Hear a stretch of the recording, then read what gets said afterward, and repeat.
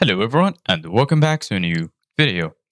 In this video, I'm gonna show you guys how to fix Snapchat was unable to open camera on your phone. So if you guys are having the same problem right now, just follow the steps that I'm gonna show you. So the first thing you need to do guys is quit Snapchat. Once you quit Snapchat, just search for settings in your phone. Once you find settings, just click and then scroll down until you find application. The settings might be different depending on your phone. So once you find applications, just click and then here you're gonna find all of the applications installed on your phone. So what you need to do guys right now is just search for Snapchat in your phone.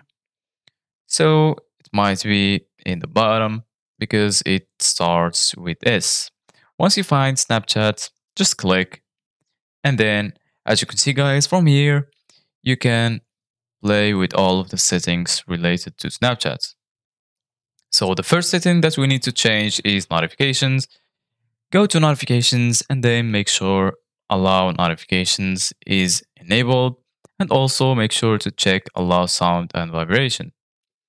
Once you do that, just go back and then go to permissions and make sure you give Snapchat all of the permissions to work properly.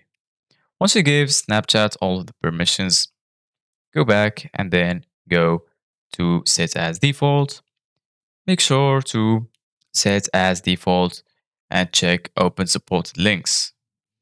Once you check that, scroll down until you find storage. Once you find storage, just click and then in the bottom, you're gonna find two options, clear data and also clear cache. So just click on clear cache. And as you can see now, the cache is cleared.